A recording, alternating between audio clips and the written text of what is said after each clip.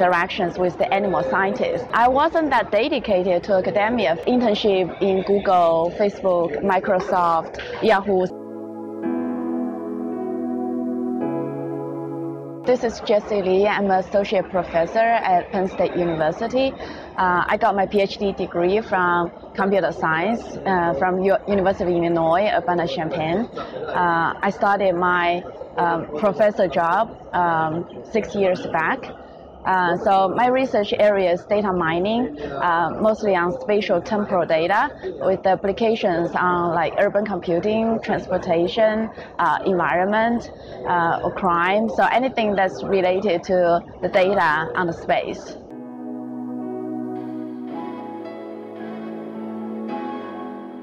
Maybe I'll start back when I was a PhD student at UIUC. I started doing this spatial temporal data when my advisor got a project working on animal movement. So actually at that time, I was working on mining patterns from the animal traces. It was very interesting and interdisciplinary research project. I got very interested in this kind of applied research because I have very frequent interactions with the animal scientists. So I basically need to ask a lot, like what they're interested in and how can we computer scientists provide the tools for them to better discover the patterns. Then later when I started my own career as a faculty, so I continue this line. I work with, for example, criminologists. We analyze the crime data. I work with people in environmental science. We analyze the water quality data. So currently, I have very close collaboration with the transportation people, or be even more precise with the traffic police. So actually we have access to a lot of traffic data, and we're using that data to better optimize the traffic signals in the city.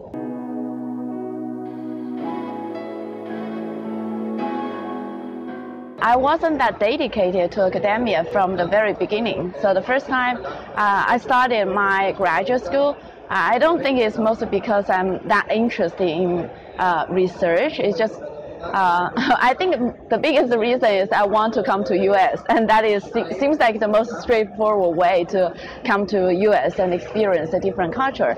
And I wasn't that dedicated to research at all because we probably all know publishing papers is really difficult. So I kind of always think about maybe this is not the right path for me to continue in academia. That's why I did a lot of internship when I was a student, because I want to try whether I like industry better than the academia. So I did an internship in Google, Facebook, Microsoft, Yahoo, so any company you can name it. So I did a lot of internships. And I feel like I just like academia better. At the time when I was graduating, I wasn't even decided to, I haven't decided whether I want a faculty job or maybe a research lab job. But I decided to go forward for to give a try to a faculty job because I just think it's more challenging.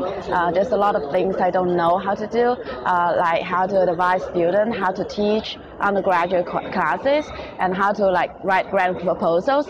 There just seems to be a lot of challenges ahead of me compared with maybe a researcher or maybe a programmer in a company.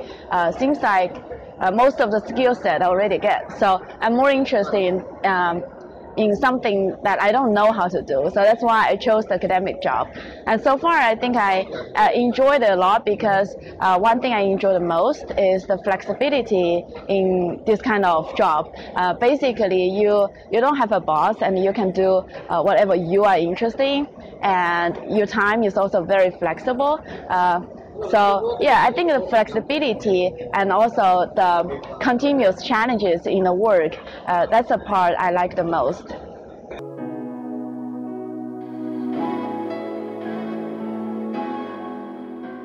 I recently read a blog from a professor at UC Berkeley, and he was describing 3 categories of data analytics, from descriptive analytics to predictive analytics to prescriptive analytics. So basically, he thinks the easiest one is called descriptive analytics. That is basically we have the data and we discover some patterns from it. Then the next level is predictive analytics. So basically is to predict what will happen. The last one, prescriptive, or I forgot the term. But anyway, the last one, that is about not just making a prediction, but actually have some policy that will have the impact, and we learn from the loop from the feedback. So I personally think a very promising direction is actually we should close the loop. Basically, no matter what the patterns or what predictions we have, we should try to have some impact in the real world and see how the feedback is to better improve the method. So for example, as I just said, the project I'm working on now is using traffic data to better optimize the traffic signal. And what is the most interesting thing is we are not just like develop a method and then deploy it in the system. So we actually have a loop system. So basically, we can control traffic signal and we see whether that makes the traffic better or worse, and we learn from that feedback and better improve the method. So I personally think this kind of feedback is very important.